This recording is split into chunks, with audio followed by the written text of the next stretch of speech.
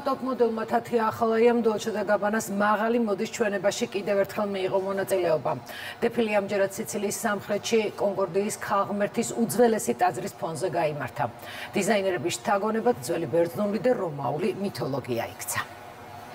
როცა სტეფანო მითხრა რომ გავხარო იტალიელს, დომენიკომ მკითხა საიდან ხარ და უთხარი რომ ქართველი ვარ და ძალიან პოზიტიური განწყობა წამოვიდა, გამიხარდა ძალიან.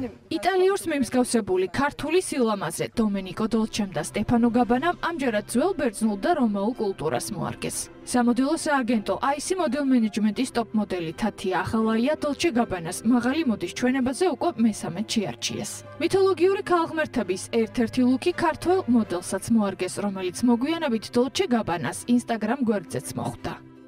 თემა იყო მრავალფეროვნებაზე რომის იმპერიის, რომ იმპერიას ჰქონდა ბევრი ხალხის გავლენა და იტალიელები ამის გამო აფასებენ ნებისმიერი ეროვნების წარმომადგენლების სილამაზეს.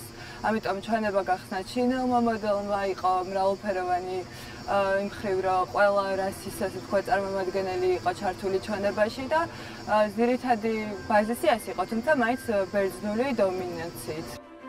გარდა გარეგნობისა, გარდა ტიპაჟისა, რაც მათ ბრენდს შეესაბამებოდა, მათ მოთხოვნებს შეესაბამება, როგორც ვხედავთ, მე ვფიქრობ, რომ ძალიან მნიშვნელოვანია მოდელის პროფესიონალიზმი, მისი დამოკიდებულება საქმის მიმართ და ამ შემთხვევაში ვთვლი, რომ Tatias ეს ყველაფერი აქვს და მიხარია, რომ მას შეუძლია ეს ყველაფერი გამოიყენოს.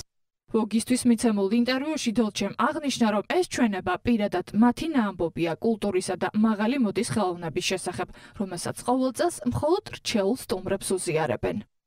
იტალიაში კუნძულ სიცილიის სამხრეთ სანაპიროზე ქალაქ აგრიჯენტოში Dolce Gabbana's მოდისახლმა სამკაულების, მამაკაცის და ქალის კოლექციების წარდგენით რამდენიმე დღიანი დეფილე გამართა.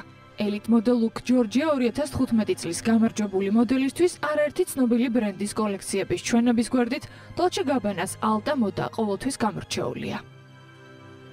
დღეისათვის შემიძლია თამამად ვთქვა, რომ ერთ-ერთი ყველაზე წარმატებული და მშრომელი მოდელია. Alta Moda ძალიან გასაიდუმლოებული ჩვენებაა და ოფიციალური ფოტოებს არ აქვეყნებენ ხოლმე.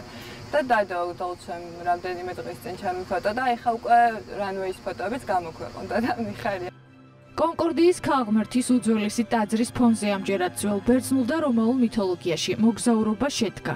მოდის ჯადოქრებმა პროექტი Alta Moda პირველად 2012 წელს განახორციელეს, მას შემდეგ კი დომენიკო დოლჩე და სტეფანო გაბანა მოდას როგორც მაღალ ხელოვნებას მსოფლიოს ჩვეული ხელწარით წარუდგენენ.